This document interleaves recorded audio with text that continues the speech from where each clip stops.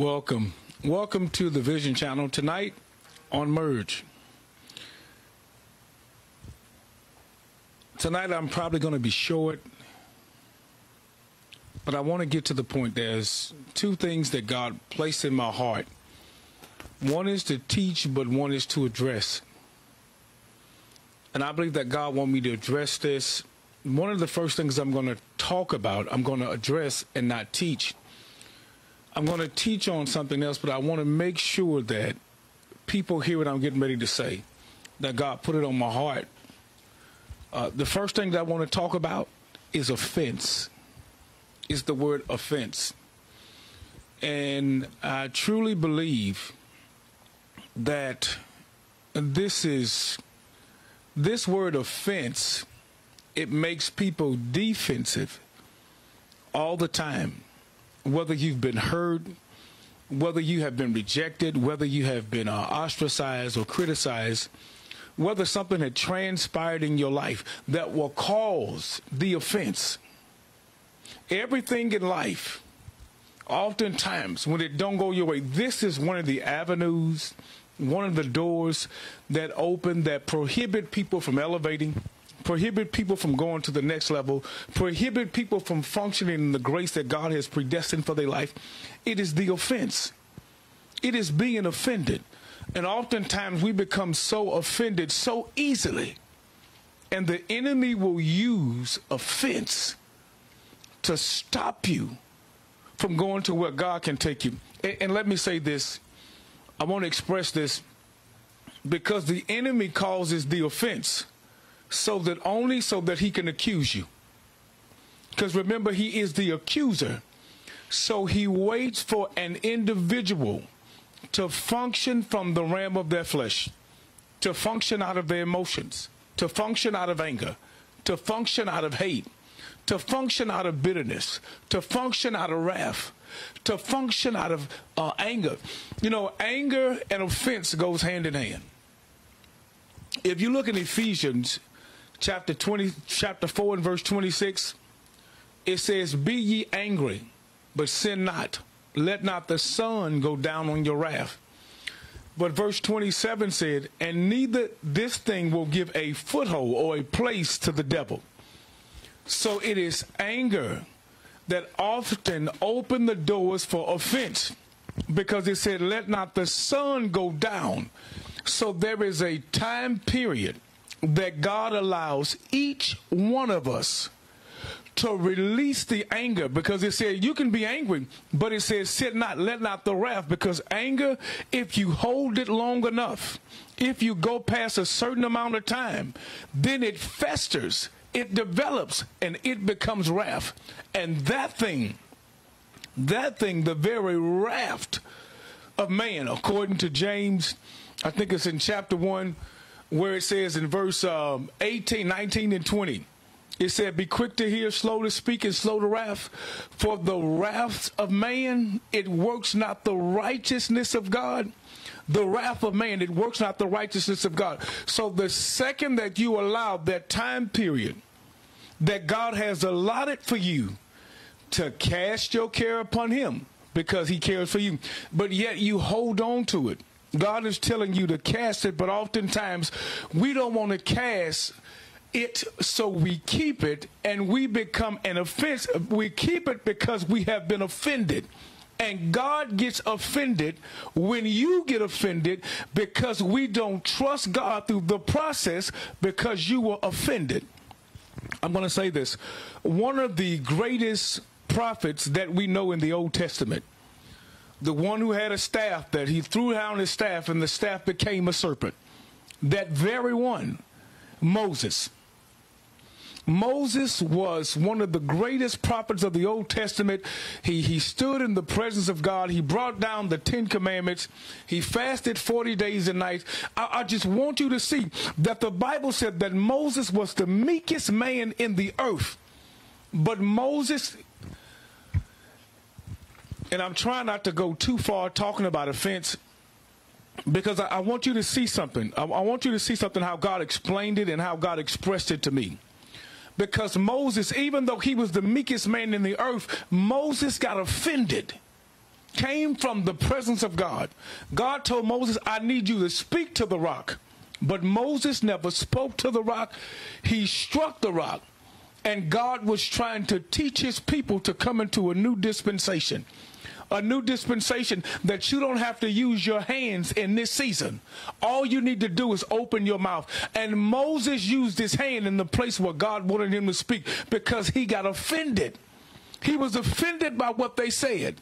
And because of the offense, there are two things that happened. I want you to see this. Not only did Moses miss the promised land, because that's one of the things that we said. He missed the promised land. But why was God so upset? Because Moses made this one mistake. For one, he carried the spirit of offense. That's one. Two, that God used Moses to establish the priesthood. This Leviticus priesthood that Aaron, his brother, the Levite, was now established. Now, this had always been an issue with Moses from the beginning, because when Moses saw a man offended or killing or whooping one of the Egyptians, one of the Israelites, Moses killed the man and hid him in the sand. That spirit of anger, sometimes it waits, it hides. And Moses now had been cleaned by God. Moses now had been purified by God when God told him to take off your shoes, for the ground that you stand on is holy. You can't stand in God's presence and not be holy. You can't stand in God's ground and not be holy. It's impossible. And holiness started from the place where God gave man authority, in his feet. It went from his feet to the crown of his head. And sanctification took place with Moses. But listen, God was so upset with Moses because he got offended. I told you, one offense carries a spirit. It's not a natural action or emotion. Offense is a spirit. Offense makes you blind. And this is what took place with Moses. And I want you to see something, because Moses allowed a different spirit now to come into the priesthood. And because he allowed that spirit of offense to come into the priesthood, God told him, not only you are not going to make it, but your brother Aaron, who didn't even do anything at the time, Aaron is not going to make it. I'm getting rid of that entire priesthood, that entire generation. Why? Because offense came. And God said, I cannot afford the spirit of offense to trickle back down through the bloodline so you can be a part of the priesthood. It was the spirit of offense. When you look at one of the greatest, Jesus said, in the Old Testament, Moses, he was a great prophet. But when you start looking from this aspect, we see John the Baptist, who Jesus said was the greatest prophet. And I want you to see, the connection and the collaboration with prophets. Moses was one of the greatest Old Testament prophets, but Jesus said John the Baptist was the greatest prophet.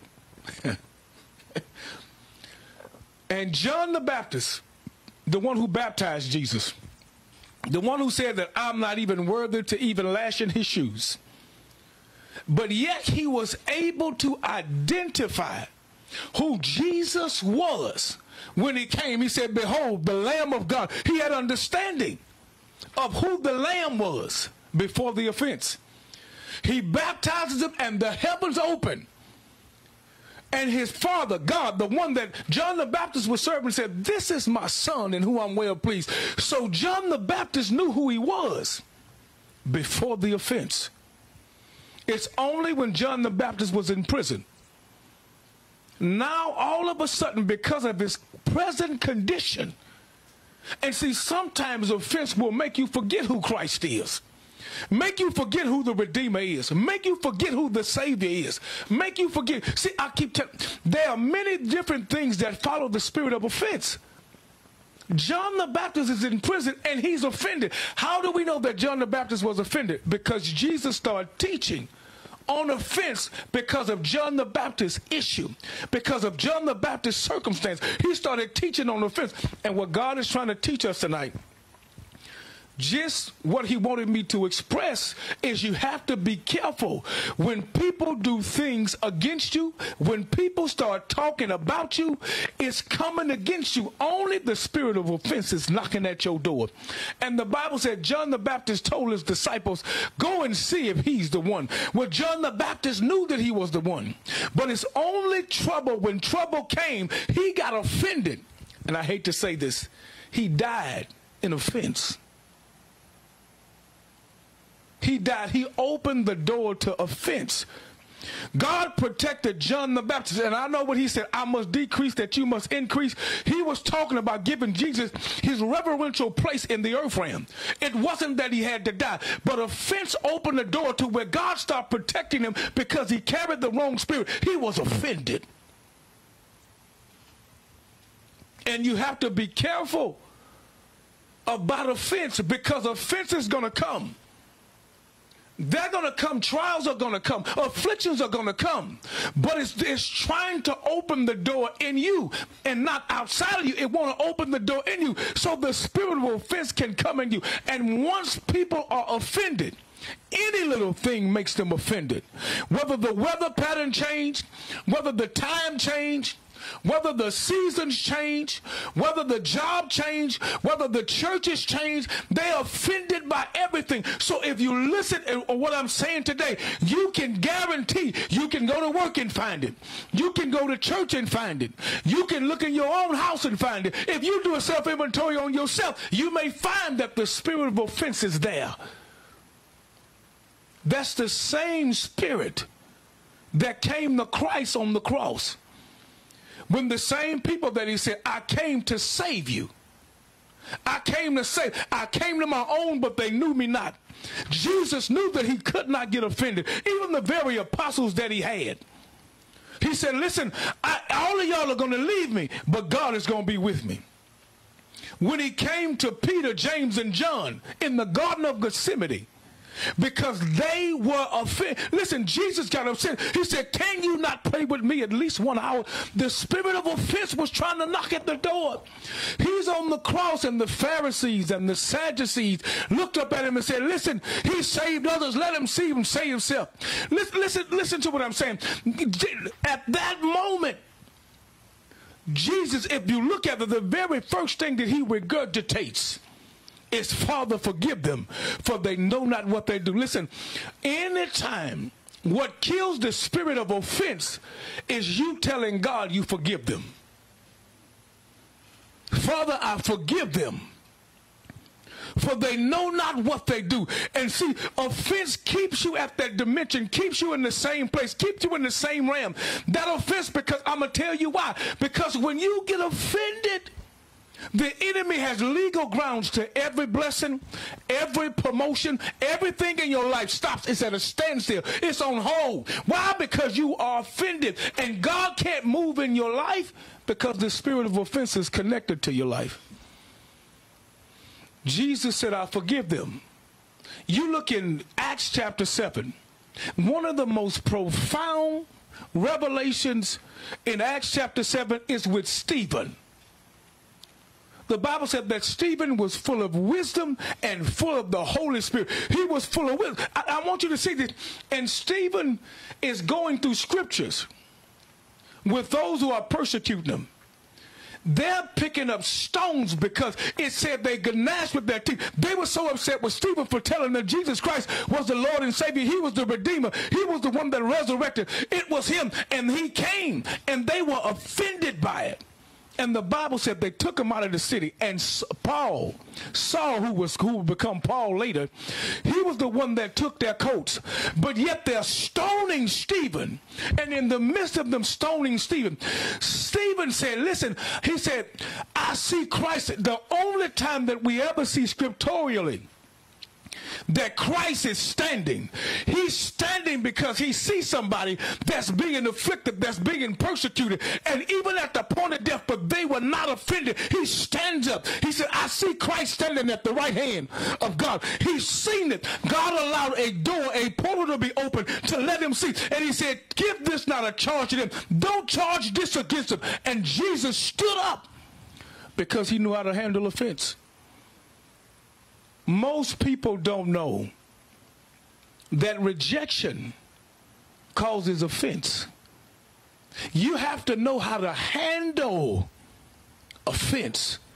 That when you're rejected, when you're ostracized, when you're shunned. And let me say this to some people, because some people, I'm talking to people that are in church, that you're not a part of the status quo, that you're not a part of the clique. And it seems like you're all by yourself, watch this, in church. There is no love.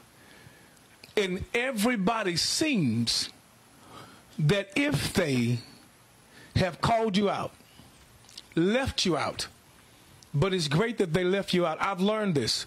If anyone leaves you out, it only means God has included you in. But you have to be careful with offense. Even David being rejected by his father, being rejected by his brothers in 1 Samuel chapter 17, that his brother said, we know why you came to the battle. Because of your naughtiness. Who have you left these sheep with? Those few sheep with, they embarrassed him in front of an entire army. Humiliated him.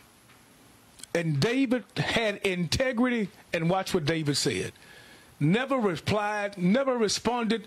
The Bible said David turned from his own family and turned to another. And sometimes when rejection comes, when embarrassment comes, when humiliation comes, it's time to turn. You have to turn to another.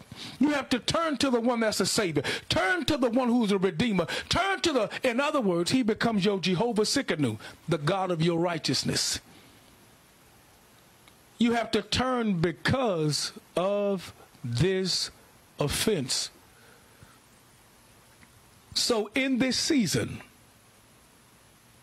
no matter what transpires, no matter what takes place, you have to be careful of offense. Because offense would make you think that everybody else desires to hurt you.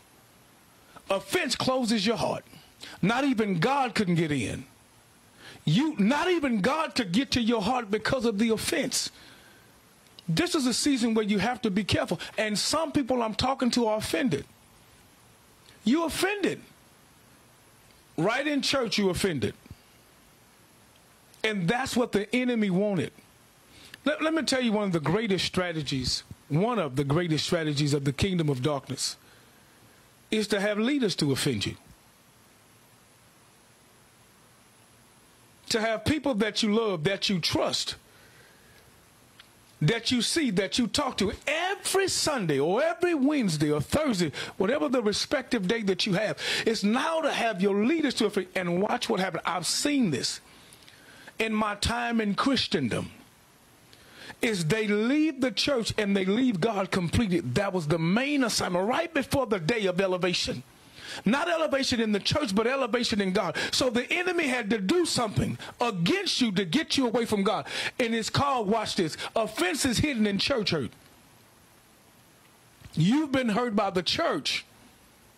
So you associate the church with God.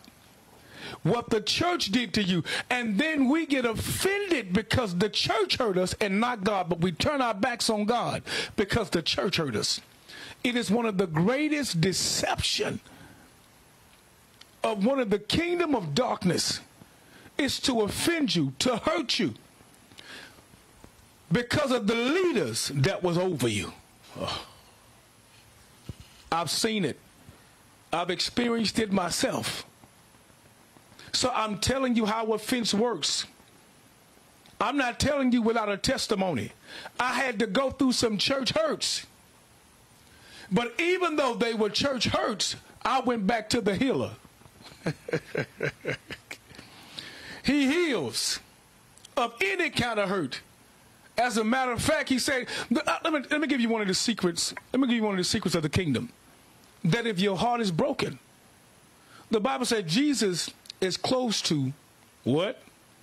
A broken heart and a contrite spirit. So guess what? So when it comes down to your heart being broken, this is where Jesus become even closer. Don't allow the offense to stop your elevation. I don't know who that's for, but God wanted me to address offense. And that's going to be the thing that's going to cap you off. That's going to be the thing that stop you from going higher. And the has possession of everything, every promised. He got legal grounds because you were offended. It was something that God was trying to teach Job. That after his kids had died, after his cattle was gone, after his camel were gone, after they took his servant and his land was gone, after all the things that transpired, God was trying to get Job, and Satan was trying to get Job to be offended by God. Why? He said, if you just remove curse you to your face, person, why? Because they were offended. What did Job's wife say? Because she was offended. Why don't you just curse God and die? Look at where the spirit of offense lived. It lived in that person. And you don't see Job's wife again until Job chapter 42. His wife didn't die. She was just offended. And God took her, blotted her out into chapter 42 until she was able to have children, until Job came out of his dilemma because of the offense. All right, that's the first thing. I wanted to get offense out of the way. So what I'm going to talk about tonight, I'm going to read I'm going to read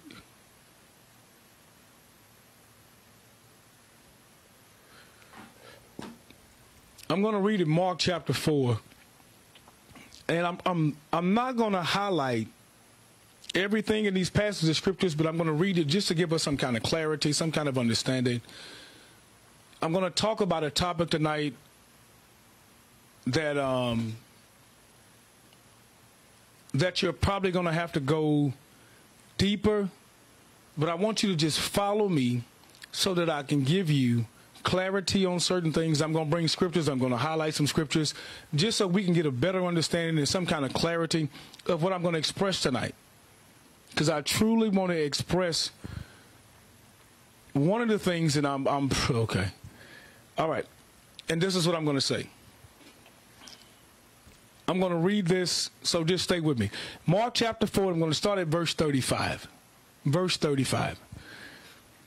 And the same day when the evening was come, he said unto them, let us pass over unto the other side. And when they had sent away the multitude, they took him even as he was in the ship. And there was also with him other little ships. And there arose a great storm of wind, and the waves beat into the ship, so that it was now full. And he was in the hinder part of the ship, asleep on a pillow. And they awaked him, and said unto him, Master, carest thou not that we perish? And he arose and rebuked the wind, and said unto the sea, Peace, be still. And the wind ceased, and there was a great calm.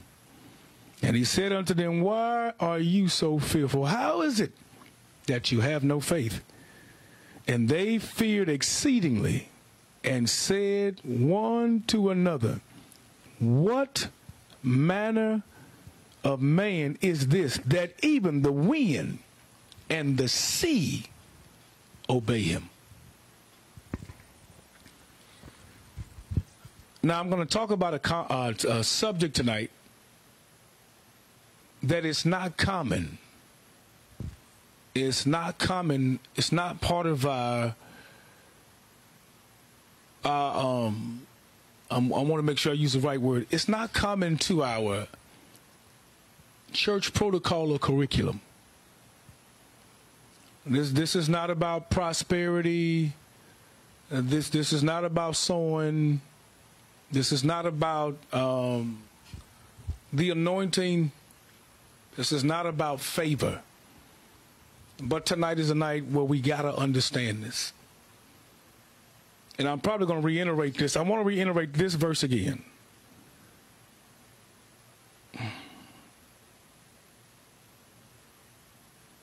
And when they had sent away the multitude, they went even in there was in the ship.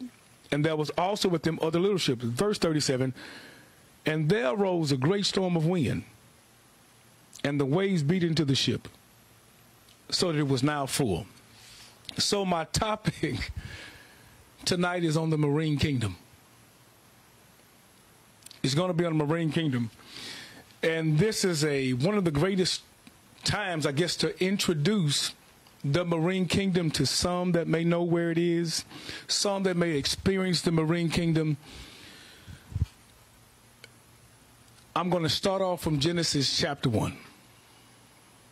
Genesis chapter 1, the Bible said, and the earth was without form and void, and darkness was upon the face of the deep.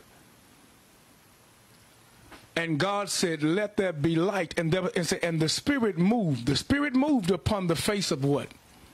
Why did the Spirit move upon the face of the waters? The only thing that was here was water. You don't see in creation how God created these, and on the seventh day God created water. No, the water was here first.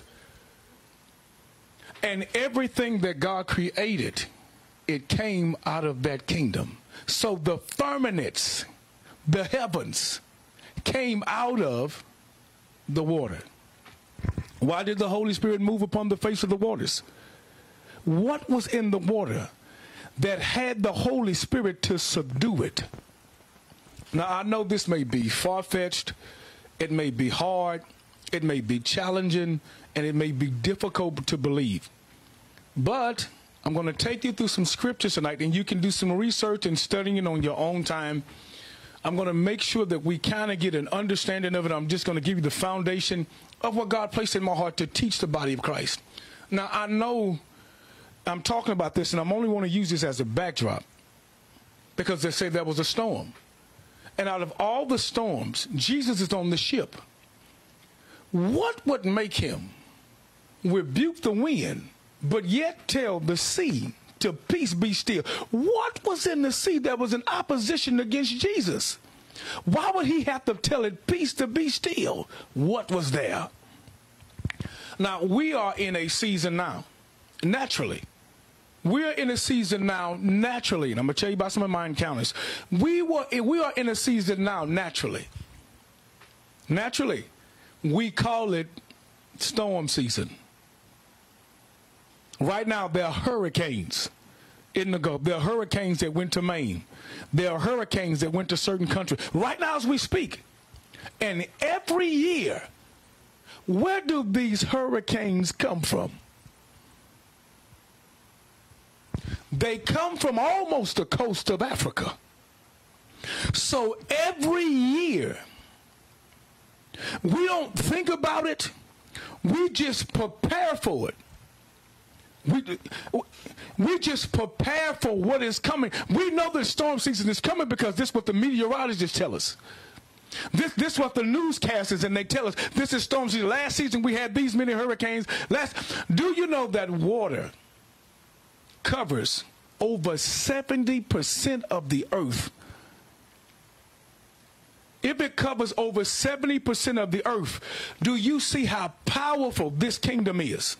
Well, why would God say, when he created man, take dominion over the fish of the sea, over the fowl of the air, and over everything that creepeth upon the earth? He gives man dominion and authority over 3 different dimensions. Why would he say that he had to take dominion over the fish of the sea? What was in the sea that Adam would have to subdue and obey? What was in that sea? So let me give you a couple of scriptures that we're going to go to. I talked about the sea.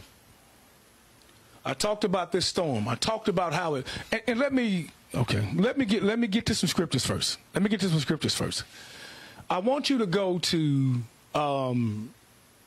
Ezekiel chapter 26. Let's go to verse 16. Ezekiel chapter 26, verse 16. You know, I know this is normally I don't even use my phone.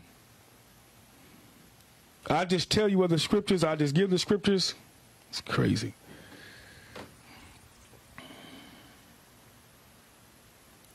I just and this is just proof text. This is just proof text to show you different things, to explain it to you. I'm going to explain it to you tonight so you can get your research and you get your study on. And this is what it said. Ezekiel chapter 26 in verse 16. It said, then all the princes of the sea, I'm going to say that again. Then all the princes of the sea shall come down from their thrones and lay away their robes and put off their broidered garments, and they shall clothe themselves with trembling, and they shall sit upon the ground, and they shall tremble at every moment and be astonished at thee. Watch this. And this is where you got, because I know some commentaries try to use it as merchants, but you have to go deeper. This is the stuff that you have to ask God about. You have to go beyond the commentaries, because the commentaries will only use their common sense. This is something that have to be birthed in the spirit realm. So it said the common, and I'm going to take you to more scriptures. It said, and all the princes. Now, I know you may be thinking about a person that's a prince, but in Daniel chapter 10, when the angel finally breaks through after the 21 days, the 24th day, he comes to talk to Daniel. He said, what took me so long that I had to deal with the prince of Persia, prince of Persia, prince of Persia, it wasn't a man. It was a principality. The Bible said that Satan is the what of this world? He is the prince of this world. Even Jesus, he said, listen, the prince of this world cometh, but he'll find nothing in me.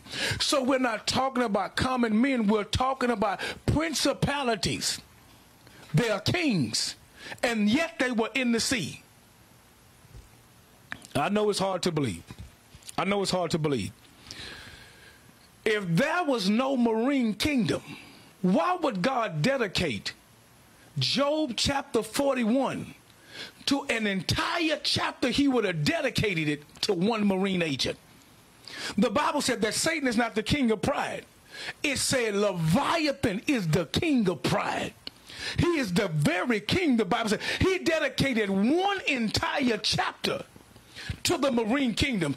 Everybody, if you don't know who Leviathan is, go to Job chapter 41. There is nothing that can break him, break his scales.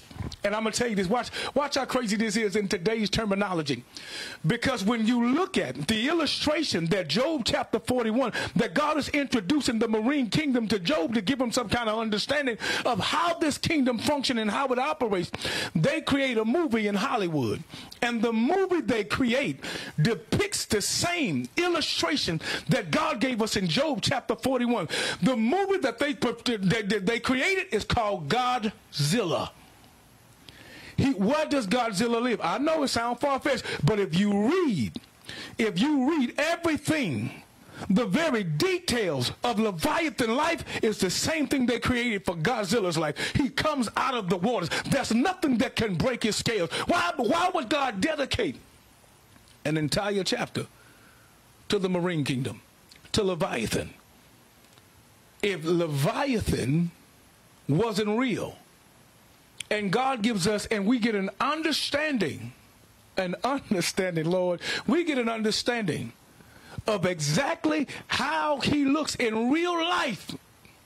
How Leviathan looks, they just gave it the name Godzilla because they created a god out of him. Okay, go to Revelation chapter 17. Revelation chapter 17. I know when you got to introduce topics that is not commonly known, not commonly expressed.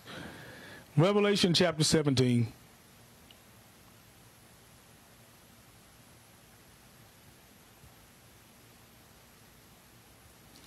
And I'm going to read this, 17.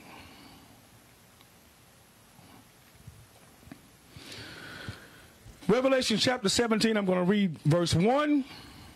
And it said, and there came one of the seven angels, which had seven vials, and talked with me, saying unto me, talking to John the Revelator, come hither, and I will show thee the judgment of the great whore that sit upon many waters. Verse 3. Watch this. Verse 2. With whom the kings of the earth had committed fornication, and the inhabitants of the earth had been made drunk with the wine of her fornication. Where did that queen sit? Where did this great whore sit? She sat upon many waters. Okay? I'm only giving you proof text to show you something. I'm trying to take it slow before I go overboard. I'm trying my best because I'm trying to give you some kind of foundation so that you can understand it. So this is one of the things that God illustrated to me. When you're dealing with the marine kingdom, they have a lot of wisdom. They have a lot of understanding. They're very wise. And some of you have already been indoctrinated or already been a part of it, been initiated into the marine kingdom. I'll give you a prime example. Have you ever seen a mall? And in the mall, they had a wishing well? And you put money in the wishing well, or you took money out of the wishing well? That's something that the marine kingdom established. It established now, so you being initiated. Okay. The marine kingdom is a kingdom that controls the economy. Everything has to be imported and exported. It must come. They control the very economy. Okay. If you go to Ezekiel chapter 28, there was a king of Tyre. The king was Satan. But the prince of Tyre had all the merchandise, had all the wisdom, and they sat upon the sea. And God was getting ready to judge the prince and the king because they controlled all the commerce coming in. Go back to Ezekiel chapter 28. Go to the 14th verse when God started ministering and said and telling Ezekiel exactly what's getting ready to take place when it came down to the prince of Tyre and the king of Tyre is two different people. God was getting ready to bring judgment because they controlled the commerce from the sea. I got it. It is something that we indoctrinate our children with. We indoctrinate our children, which means initiate them. Have you ever seen the little innocent little cartoon called The Little Mermaids? Well, if you do any kind of, just watch The Little Mermaid. Why would the octopus give people their dreams, give people their promises, give people their desires, and then after they fulfill their desire, then she come back to take their souls? Those little imps that looked like she had with eyes, she had stole the souls because she indoctrinated them. And the Lord told me we have so many people that have enthroned their daughters because their beds, sheets are covered with it, their bathrooms are covered with it, their pillows are covered with it. Even now when you start looking at TV, why do you think they have something called what's the movie that they call Aquaman? And the marine kingdom, where did they get that technology from?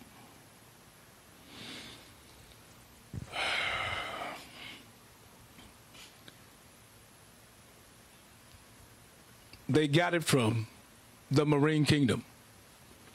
Now I'm just going to go just a little deeper. Just a little deeper. There are spirits called incubus and succubus. They are called spiritual husbands and spiritual wives. Have you ever had a dream to where you couldn't say anything of the dream, but you were being attacked and you couldn't wake up out of the dream? You were being attacked? It's part of the marine kingdom. Let me tell you, because the marine kingdom is like this, and I want to explain it. I'm explaining it from this place. I'm going to say something that's going to be real, so just stay with me. Have you ever had something called a wet dream? Have you ever even heard about it? To where it appears that the dream was so real that in the dream, there was something that took place after the dream, and you woke up, or you heard somebody say they woke up, this dream was so real? Or have you ever felt like you were being harassed in your sleep, or having sex in your sleep, or in your dreams? This is part of the marine kingdom.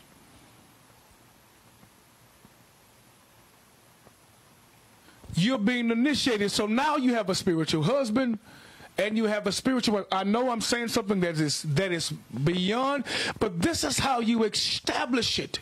This is how this established in that kingdom. And then now everything in your life, because you've been initiated in this kingdom, they fight you. And anybody you try to talk to, anybody you get involved with, they'll fight their relationship. Why? Because they believe that you belong to them. You become their own personal property in the marine kingdom.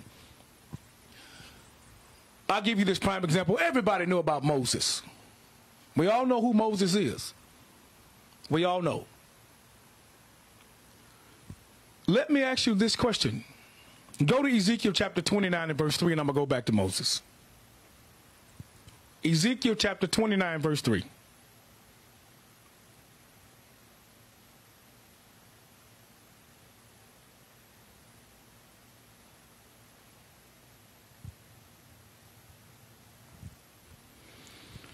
I'm going to start at verse 1. In the 10th year of the 10th month, in the 12th day of the month, the word of the Lord came unto me, saying, Son of man, set thy face against Pharaoh, king of Egypt, and prophesy against him, and against all. Speak and say, Thus saith the Lord God, Behold, I am against thee, Pharaoh, king of Egypt, the great dragon that lie in the midst of his rivers, which have said, My river is my own, and I have made it for myself. I'm going to say that again. There was a great dragon in verse 3 that lies in the midst of the rivers. I started here to go back to Exodus. In Exodus, why was one of the first signs that God told Moses, go to the river? Go to the river. And when you go to the river, it said, now I want you to pour out the water that's in the thing. And it said, and the water shall become blood. What was that a sign of? I just read to you in Exodus, Ezekiel chapter 29 and verse 3, that there was this dragon that lied in the midst of the waters. So it was a sign to Pharaoh, because Pharaoh served the dragon that was in the waters. He served that dragon, and it was a sign that the dragon was now dead. Why do you think they threw the children into the waters? When Moses was born, they were sacrificing those children to this dragon. It was part of the marine kingdom. And whether you believe it or not, whether you know it or not, this is one of the things that God expressed to me. He expressed to me when they used to have the Kappa Beach party in Galveston. The marine kingdom is a kingdom that entices you with perversion. They entice you to open doors. They are seducing spirits. Watch this. This is what God explained to me. He explained this to me. He said, people, if I go to, I'm trying to stay just from the foundation so that people can get it. So I know it's a lot to swallow, but I'm giving you context.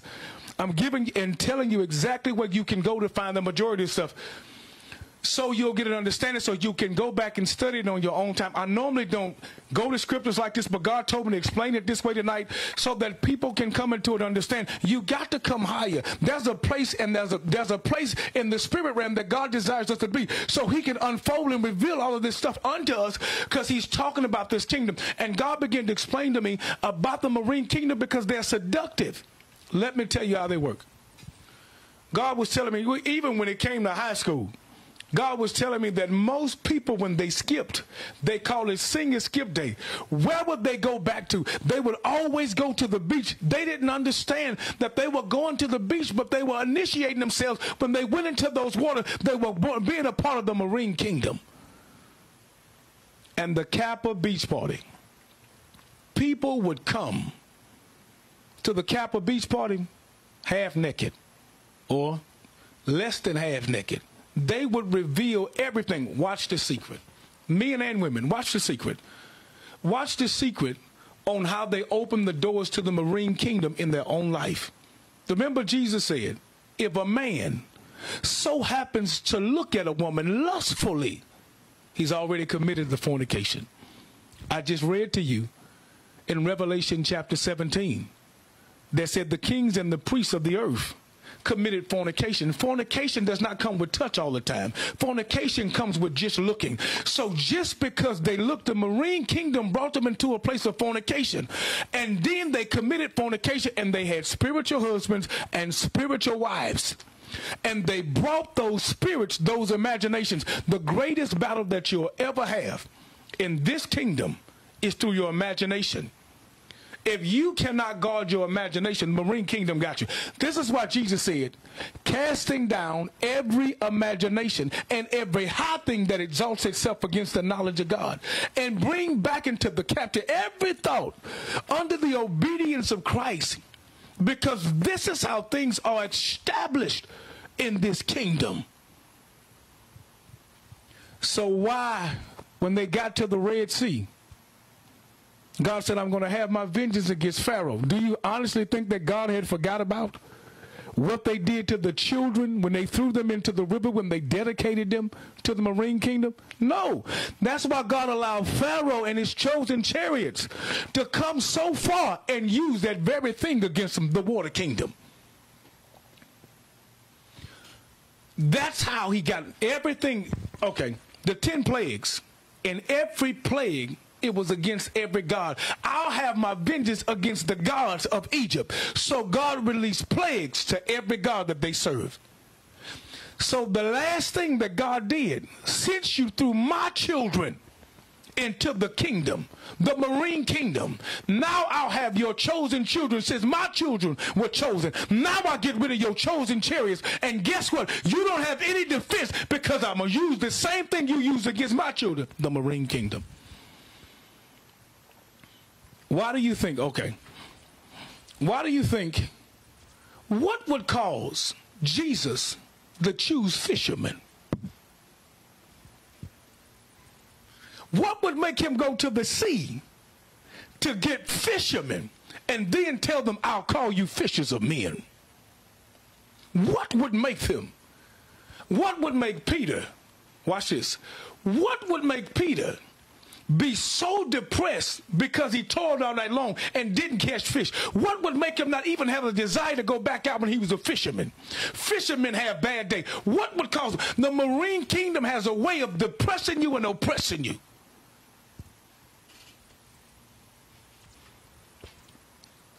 And Jesus tells Peter, go back out. Let me reestablish what I gave mankind from the beginning, dominion over the fish. Go back out and launch into the deep. He launches, he goes back out, and Jesus tells him to let down your net. I'm giving you this authority that I gave Adam over the fish of the sea, over the marine kingdom.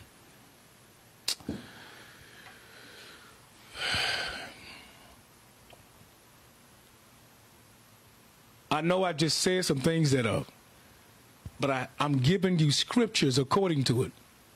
If you look back in the book of Revelation, where does the dragon come from?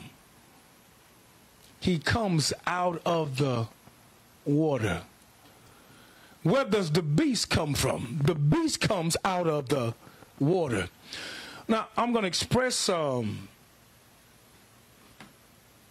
of my testimonies. When I went to, and I have probably like maybe 17 witnesses, because it was 17 witnesses, 17 of us that went to the Bahamas. So I understand the story about Jesus when he said, let us go to the other side. The entire other side was not about Decapolis, which was the city. That entire city, the entire story of them going to the other side was about a man where there was 3,000 to 6,000 demons. And he said, for my name is Legion, for we are many. This entire trip, I want you to see this. This entire trip going to the other side was to set one individual free.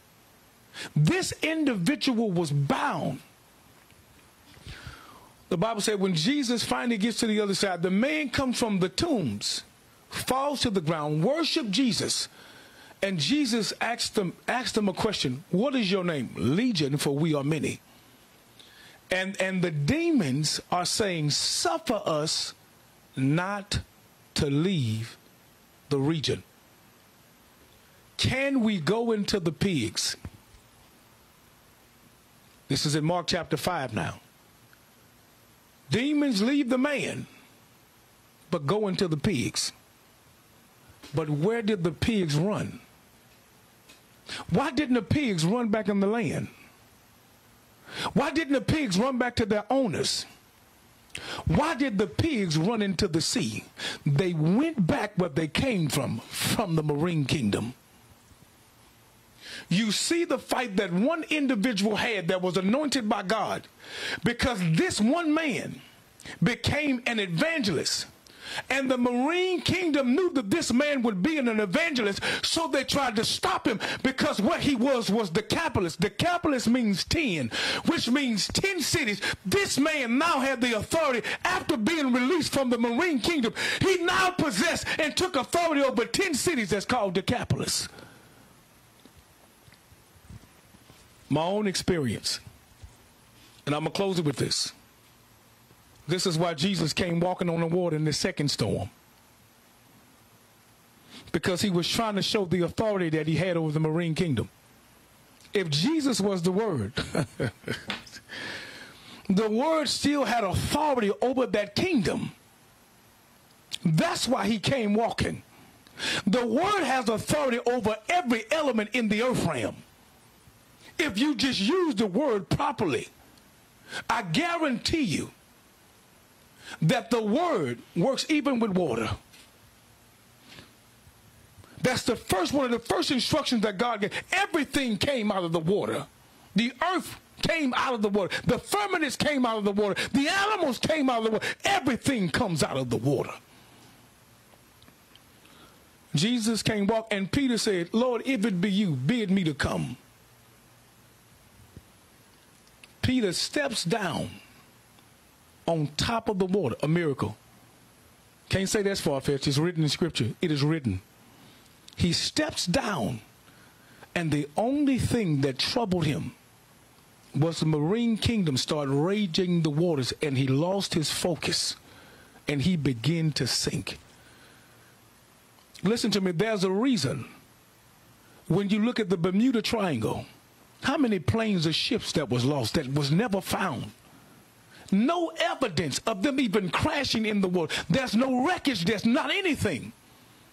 While there are portals at the end of the Bahamas that normally sink, there are sinkholes that draw everything down. Do some research and studying. So I'm going to give you my testimony about the Bahamas. I told you this story. I'm going to give you my testimony. One of my testimonies that we were getting ready to go to the Bahamas. I'm not going to give you all of it. I'm going to make this long story short.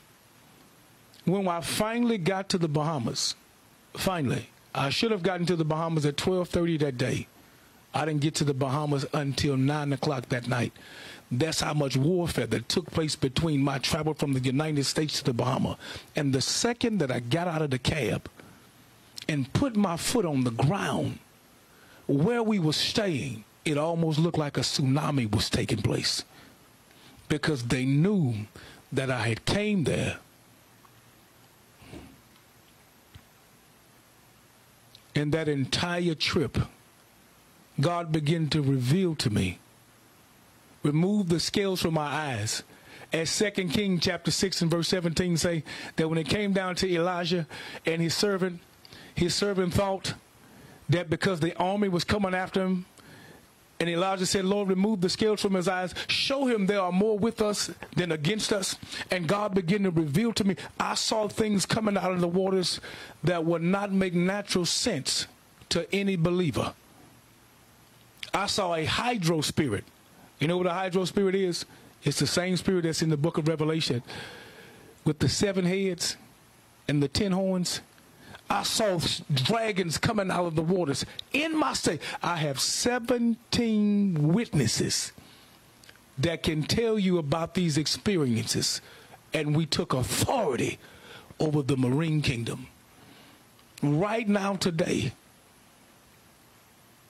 we have witnesses about the warfare that took place. Why? Because the Bahamas is surrounded by water. Watch this now.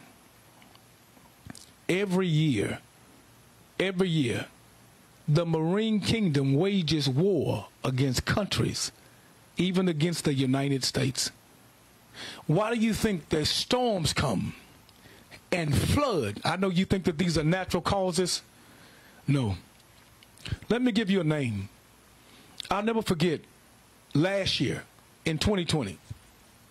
We had so many storms come back to back to back to back. And I remember the Lord telling me this. And I want you to go back and research the name I'm getting ready to tell you. And storms came back to back. And I heard this name for 3 days. 3 days. I heard this name for 3 days. God was reviving. He was telling me this for 3 days. The name was Poseidon. Go back and do your research. Study the name Poseidon. It's spelled P-O-S-E-I-D-O-N. Poseidon. And Poseidon is one of the gods under the water that controls tsunamis, hurricanes. Go research it. You can go to Webster, and it'll tell you what the name Poseidon is. It almost looked like the same God that was on the Little Mermaid. And the second that God revealed it to me, I saw a trident come. God was revealing to me his trident, and he was causing all the ruckus and the waves. And listen to me, anytime, I told you I work in Galveston, and we just had a storm just here recently, a storm that was 100 years old. It came around back on its anniversary date, and it wiped out Galveston, period. Why was it wiping out Galveston? It was wiping out Galveston because the marine kingdom needed more territory. They were losing ground, so the storm came. So when you look at storms that normally come, and houses are flooded, cities are underwater, it's the marine kingdom trying to take authority in territory.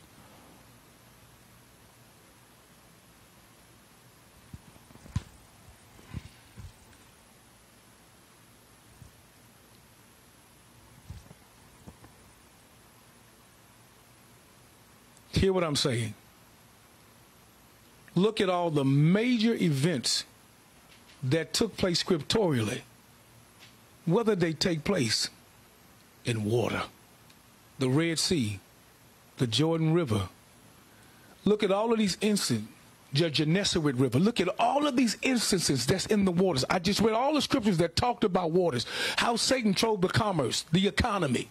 From the marine kingdom, they controlled the economy. One last revelation. Why would God, Jesus, tell Peter that in order to pay my taxes, go to the sea? The first fish you pull out, because the marine kingdom controls the commerce. Listen, why do you think the Bible said the kingdoms of this world shall become the kingdoms of my God? What kingdoms do you think he's talking about?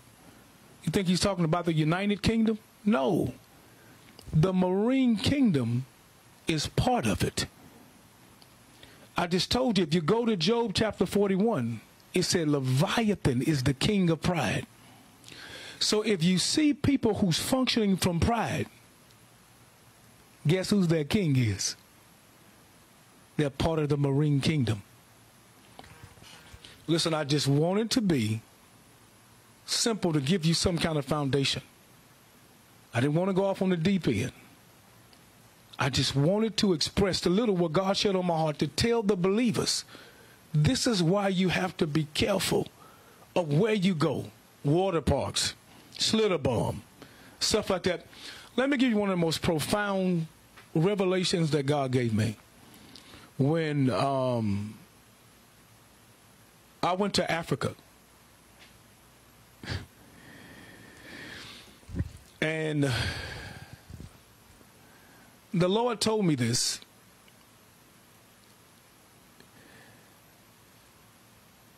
And there were some people that went to Africa with me. And when they came back, it was such a great, let me tell you something. I don't know where we get that we can go to a country, fly to a country that is controlled by principalities and powers, and then we can come back to the United States and we think that we are free. Listen, principalities don't have jurisdictions because they're spirits. One of the most profound things that God gave me, when I seen people almost losing their mind, churches go bananas, and warfare break out, I asked God the question. I said, Lord, why? Why? What's going on? What's taking place? Why is all this taking place in these ministries and all of this and people going crazy and children wanting to kill? I said, why? What's taking place? And the Lord told me. He said they brought the fibers, the sand, the soil from that country back into this country, and they brought it in their house. And he explained it to me scripturally this way. He said, why did you think that I told the apostles, whoever don't receive you, shake the dust off from your feet? It's evidence. It's evidence. I don't even want this on your feet because this will follow you. It will be worse than that city than Sodom and Gomorrah. And God told me they brought the evidence from that country back into their country. And then they brought it in their church and their house because it was soiled in their clothes.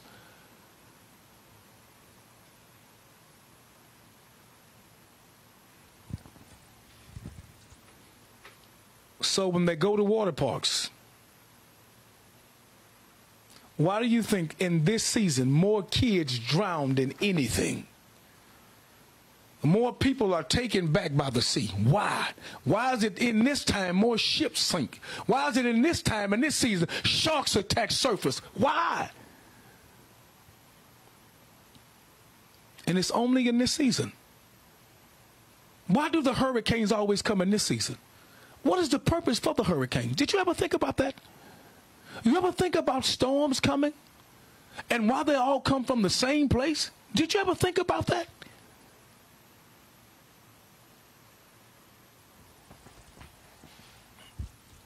This is what I'm going to address to you. Before you make an assumption, before you make a judgment, before you say this individual is crazy, this is what I need you to do. I want you to ask God. See, it'll bypass me. Ask God, is the marine kingdom real? Watch this. Jeremiah chapter 33, verse 3. If you call upon me, I will answer you and show you great and mighty things that you know not. Matthew chapter 7, verse 7. It says, if you ask, seek and knock, for everyone that asketh shall receive it. He that seeketh shall find it, and he that knocketh, it shall be open unto them. It's asking, seeking. James chapter 1 and verse 5. Those that need wisdom, let them ask, for God gives it to every man liberally and upbraided not. And the last verse is this. It is given unto you to know the mysteries of the kingdom. And God is trying to reveal some of the mysteries of the kingdom today. I know I may sound crazy, but this is what I'm asking you to do. Ask God, is there a marine kingdom? And if he tells you there's a marine kingdom, then you know I'm telling you the truth. It's not nothing I just picked up a couple of scriptures and I read. No. It's something that I had to fight. It's something that I've experienced. It's some things I've encountered. And I wish I can tell you more, but I'm not going to tell you anymore. I want you to do the research. I gave you enough scriptures to study. Stop looking at the commentaries. Them commentaries are only going to give you common understanding. You have to ask the God who functions from the Spirit. The Holy Spirit will reveal it to you. Why? Because he revealed all truth. I told you this would not be part of our church curriculum. Our church messages that we normally hear is going to be something different. And God has charged me in this season, not only to teach my church, but to teach all those that will listen. That's why the Bible said, those that have an ear to hear what the Spirit is saying, let them hear. Listen, I thank you for tuning in tonight on the Vision Channel on Merge. Do your homework. God has given you homework. Listen, I'll see you next Monday on Merge on the Vision Channel. You guys have a great night.